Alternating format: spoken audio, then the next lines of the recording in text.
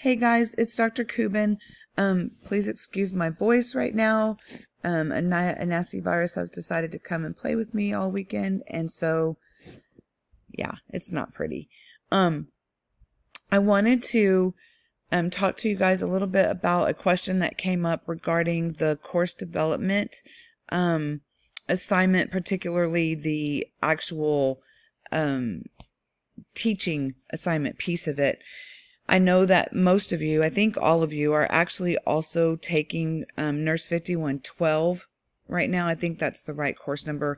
It's the Current Trends course. And in that course, you have to make a simulation assignment. And so the question has come up as to whether or not you can use that assignment for this course development assignment also. So the answer to that question is yes, but. So the but is this: you can't just copy and paste the same assignment into both courses.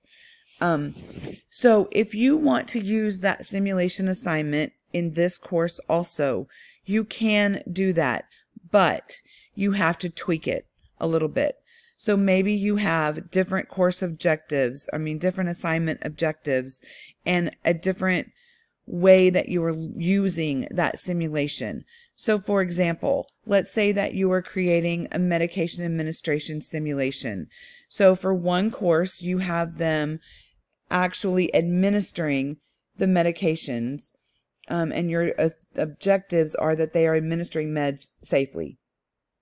And so in the other course, you are going to maybe focus on medication teaching.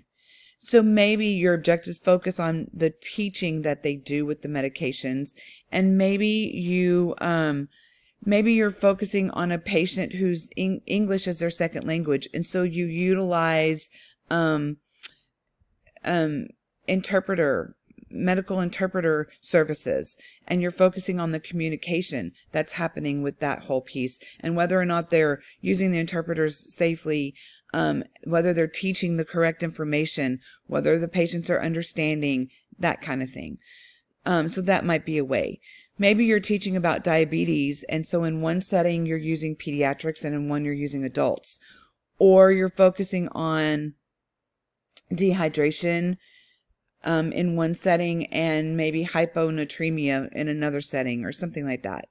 So I hope that gives you some ways, some thoughts about how you can use the same simulation, but you tweak it so that it works in both settings and saves you a little bit of work. You're not totally recreating the wheel, just reshaping it.